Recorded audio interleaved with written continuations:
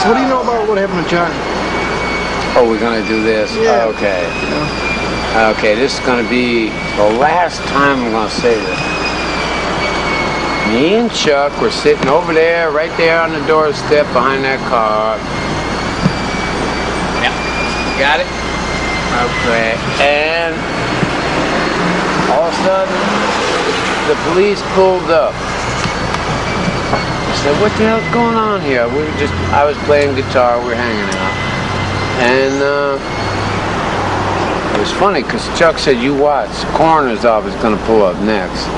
The coroner's office pulled up, and I thought, man, must be some old John, some old, maybe a politician, you never know, who went up there, got laid, and died in the middle of it all. You know, had a heart attack. So we were laughing about it. All of a sudden, the plastic bag came out, and I didn't see him when he got in town. I didn't see him at all, other than the time he came out in the plastic bag.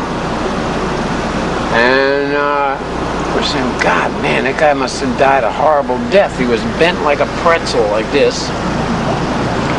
And